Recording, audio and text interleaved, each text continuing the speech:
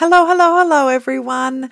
Welcome back to my channel. I am so excited to share this layout with you. And I think I'm just excited just in general overall because I've started a week's holiday. It's school holidays here in Australia and I get to spend the next week with my children doing relaxing things. We're not going away. Well, we're doing some day trips, but we're not going away for our holiday. So I am super duper excited right now, which makes me super duper excited to share this with you. So I have been challenged, I'm doing this layout for the Hip Kit Club, and I've been challenged to only use the main kit. Now I know lots of you are probably already got your September kits in play, but mine only just arrived today, which is perfect timing for my holiday. So I still had to use the main kit from August. So I know that you're probably in the September mode, but if you haven't cracked into your kit from August yet, then this layout could inspire you to get out those goodies and create a layout. So this is main kit only. I'm just using anything that came in the main subscription kit, and I've also, I think, allowed in the rules to use the cardstock kit as well, which I haven't done in this layout, but as you'll see, playing around with all these beautiful bits and pieces, you'll see a layout come together even with that really busy background that I have chosen there. How gorgeous are these frames? Pretty Little Studio have just knocked it out of the park, probably because Kim Watson designed this collection for them. And it is, I just love these frames. In the August kit, I've done a couple of layouts with the frames and I've just fallen in love with them. And I did notice that there were some frames in the September kit when I just opened it up and had a little peek, so I'm looking forward to doing some more frame layouts over the coming weeks to share with you guys. So here I am in my usual style, playing around, having a think about how things are going to be positioned, moving them around, just sort of getting it right in my head, and thinking about my embellishments, where they're going to go, thinking about what's available in the main kit and how am I going to get all these beautiful elements to pop but also not take away from the photos.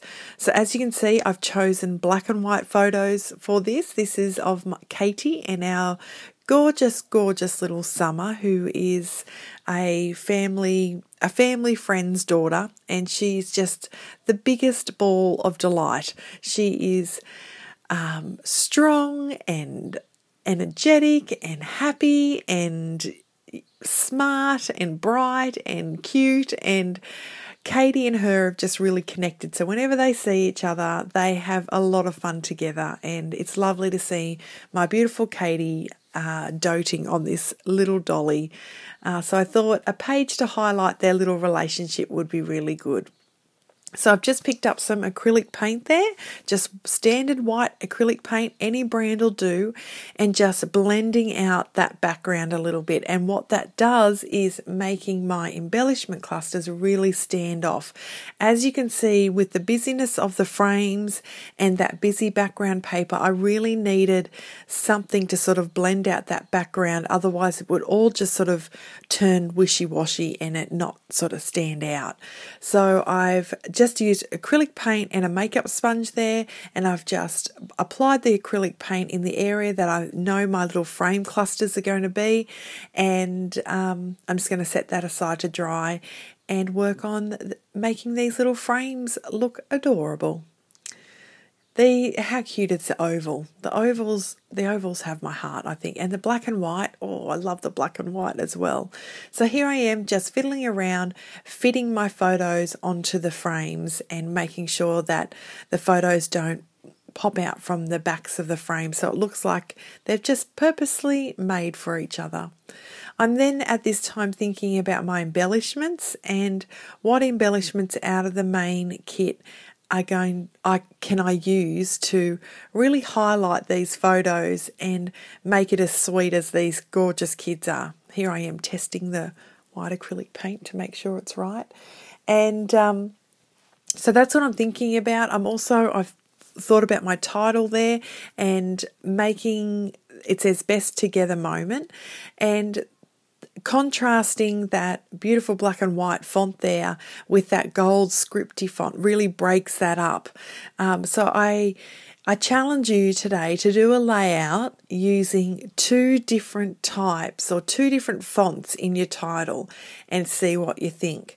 Sometimes it's a great idea to mix a block font with a scripty font so they're different, or sometimes 2 block fonts look good together but make sure that they're different sizes. So have a little play with that. I want to challenge. A lot of people will do a layout and they'll just pick up one type or one font of an alphabet set and that will just be the title. But I want to challenge you today and I want you to have a play around with a couple of different fonts and let me know if you think that's a good idea. Let me know if you think, yeah, that came together okay. I really want your feedback, and I really want I guess when I'm making these videos, I'm thinking about how can I inspire you with my scrapbooking style. There's so many beautiful artists out there and everyone has their unique style. And I know that my friends have certainly said that they can pick a Lauren layout a mile off, which really indicates to me that there must be something that I'm doing regularly to indicate, oh yeah, that's a Lauren layout. So I think if my style of scrapbooking sort of really jumps out at you and you really enjoy the way I put layouts together, I want you to give this title gig a try and see how it works out for you as well. Share it with me, tag me on social media so I can check it out. I'd really love to comment and make new crafty friends on social media. So please tag me and yeah, I'd really like to connect with you all. So here I am playing around with the embellishment pack. All these little square pieces that you see I'm playing with are from layouts that I'd done earlier in the month, and I hadn't planned forward. I hadn't looked forward to realize that I was doing a main kit only challenge. So I just piled all my leftover ephemera pieces into the one bag. But I'm pretty sure every piece of ephemera I've used on this layout is all from the main kit. But I wanted to make it magical, so I've used some fussy cut little butterflies there from the pattern paper, and I've used some embellishments there, the little leaves to poke out the side, and that picture perfect little banner there, and that gorgeous little birdie that's going to sit on the side there. I really wanted to sort of create that gorgeous little magical cluster there on each of the photos, and particularly this one in the corner because it has that title of Picture Perfect and the little butterfly, and it has lots of layers and lots of little bits and pieces. That little cluster there in the corner tends to have been the feature frame in this little collection there. Let me know what you think. Do you think that little cluster has come together well, and do you think by me adding those extra little embellishments just here and there have really made that little cluster a feature there? So as you can see, I'm working on this cluster off the page, and sometimes it's easier to do that. I've done layouts in the past, which I might actually do one in the next few weeks, where I have created the cluster on my desk before I've even picked my base page. And it's probably the reason why I haven't done it is because I've been doing lots of layouts lately with just a white background. So I think I might do that upcoming. So I want to show you that just playing around with your embellishments and creating a cluster, not even having chosen your background paper, can really be a fun thing to do and a really fun thing to try.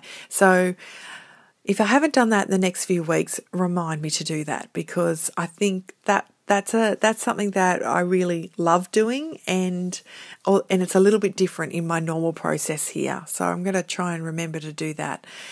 The text that on this pattern paper, when my acrylic paint dried, I could really see it through, and I really wanted to block that out as much as I could. So I've just added another layer of white acrylic paint over the top, which really just sort of reinforced that and really kind of blocked out that beautiful, well, it's absolutely gorgeous, that cut those words that are on that base page there. And yeah, and I think that's really done the trick and created the effect that I was hoping for. I've also, with some of these frame clusters, I've used foam to give it a little bit of dimension. I warn you though, when doing this, if you don't like bulky layouts, and I have on that, just that little cluster there, I have really 3 levels of dimension. I've got the foam that's behind the cluster, the foam that's behind the little banner, and even the little butterfly. By bending up the wings and adding a little bit of foam behind that has created that 3rd layer. So if you be mindful of your foam use, if you're really considering the thickness of your layouts, and I'm trying to be more mindful of that, clearly not on this layout though, because of my layout storage, and I'm really, I've got albums and albums and albums of these layouts, and the more that I can fit in one album, the better. And one way of being mindful of that and trying to get that to work really well is not to create too many dimensional layouts. So yeah, so as you can see here, I'm now just having a bit of a play around with my, I'm centering it there, trying to make sure that they're all in the right spot and having a play around with my position. This is when I was planning this at the beginning of the layout, you saw me trying to work it out, and I got a general gist in my mind around how I wanted these sort of frames to sit. And now, having done that little bit of planning, I feel really confident with how that's sort of going to go, and I feel confident just to stick that down.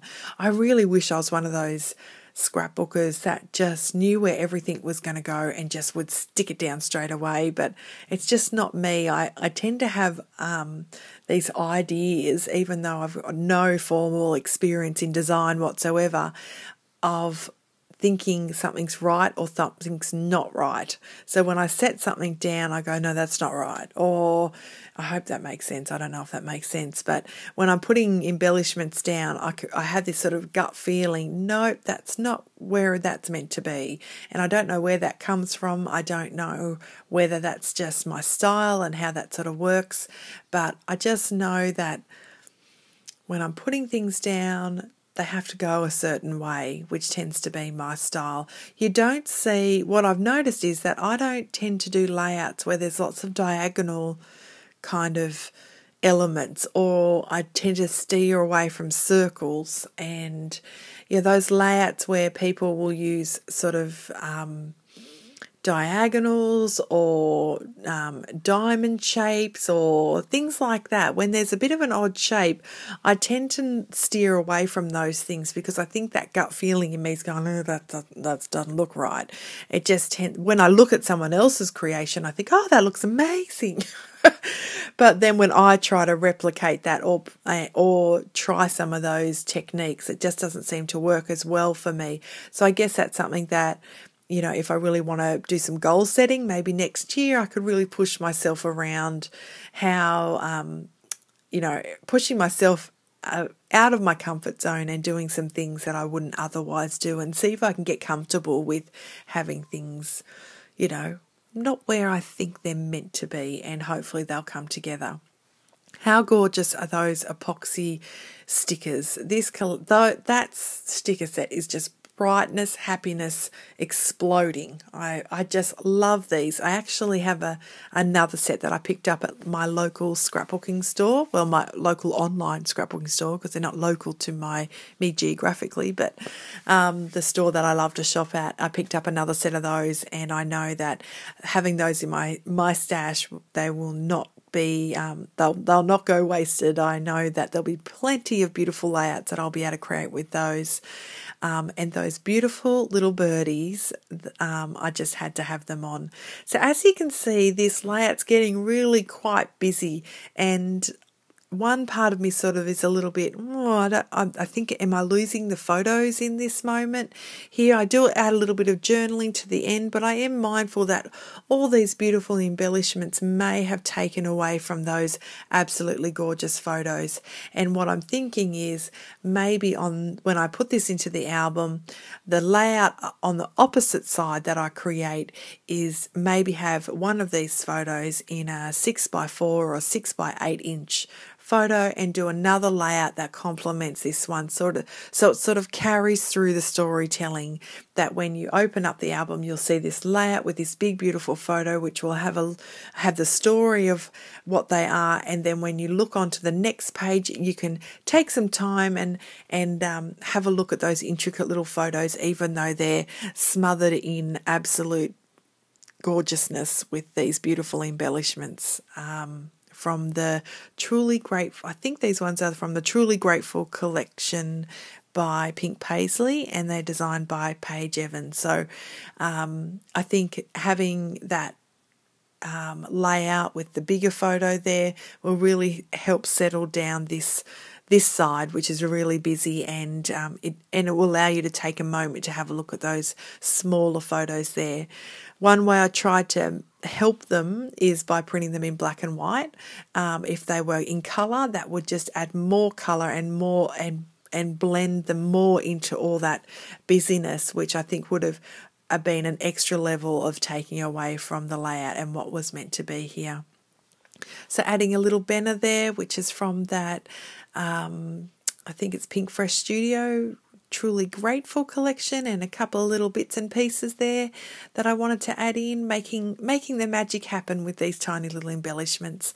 I love the little bits and bobs. They're just the joy of scrapbooking and the joy of, playing with paper. It's the therapy, I guess, what you can say there. Look, I've gone and put a massive big blob of glue on there. Sometimes I'm trying to get that glue out of that, my treasured little glue stick there, and then hardly anything comes out, and then you get that where a big blob falls out. But anyway, so here I am just finishing off these last little bits and pieces with these few little bit more embellishments, and I'm going to add some journaling, and this will be my layout complete. Now, thank you for stopping by. And if you've hung in with me up until now, which I know this has been a long one, I say thank you. If you like my style, please subscribe to my channel. And if you have really liked this layout, please give it a like. It helps my channel, and I really appreciate you stopping by. Take care, guys. Bye.